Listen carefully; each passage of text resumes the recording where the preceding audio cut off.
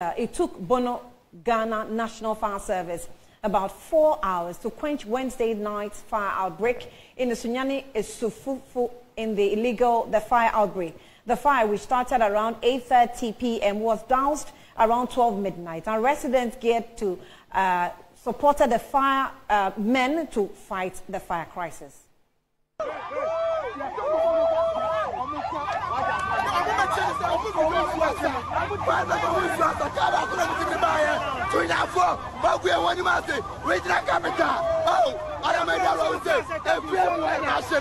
Those are some onlookers jeering at the fire service personnel upon arrival at the gas filling station where the fire broke out. Speaking to Metro News on how the fire started, the onlookers recounted that it took personnel of the Ghana National Fire Service about an hour to arrive at the scene. According to them, it is a 5-minute drive from the Bono headquarters of the Ghana National Fire Service station to the fire scene, but the personnel arrived late. They believe the delay caused the raging fire to cause more damage. Here are eyewitness accounts.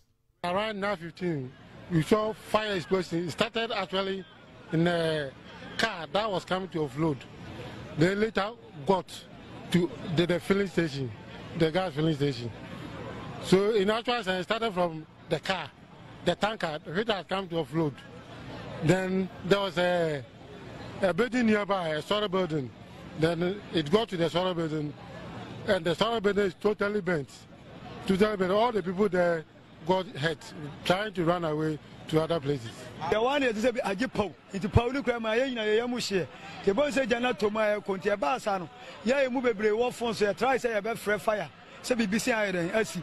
Ya Freya, or Mola, no say, I did be a Yamudi 220. Ya also Freya, starting on your friend, so I did be so mobile and Tama. I think like a problem in Kenya and can't happy because Najano, it's still low. Unconfirmed reports have it that Bono Ghana National Fire Service headquarters has no functioning fire tenders, as they had to call for assistance from Diayankwanta Airport and Nsuatre fire stations. The Ghana National Fire Service declined speaking to the media for some explanations.